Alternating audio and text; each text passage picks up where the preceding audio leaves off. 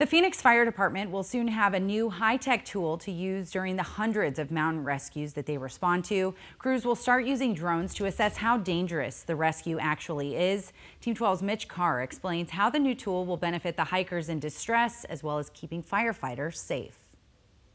One above, Rangers helping us below. Another day, another mountain rescue. Wednesday afternoon, a 21-year-old woman turned her ankle on Camelback Mountain. It's above the water, second center waterfall. That required the Phoenix Fire Department's technical rescue team to pull her off the mountain. Yeah, she's in a lot of pain. The same team went out to another mountain rescue less than an hour later. Oh, so they're just going to assist her in and assist her out. They stay busy, and now they'll have some more help from the air. This is one of the drones that we use here at 12 News. Now, we use it to take pretty pictures in the valley, all across the state, to give you compelling visuals for the stories we tell you.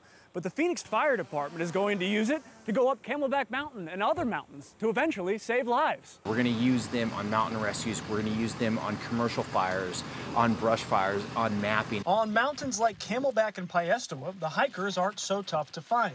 But in places like Dreamy Draw and South Mountain, where the parkland is huge and the trails are many, a drone can cut down on the time it takes to find a lost or injured hiker. And it can also do something else. We can put one of these drones in the air and expedite our customer service, get to them quickly, bring them water, bring them a cell phone. They can carry small objects. Beyond mountain rescues, the drones will help Phoenix Fire save lives during structure fires as well. We can get an elevated position of seeing, is there a roof sagging, where and where not to put firefighters. There are privacy concerns, but Captain Keller says those have been addressed as well. Privacy is super important in Phoenix Fire Department. When we launch these drones, we will not be recording or taking pictures until we are over the emergency incident. Phoenix Fire hopes to have its people trained and its drones in the air by June 1st. Yeah, we'll just stay right here until the ambulance. Mitch Carr, 12 News.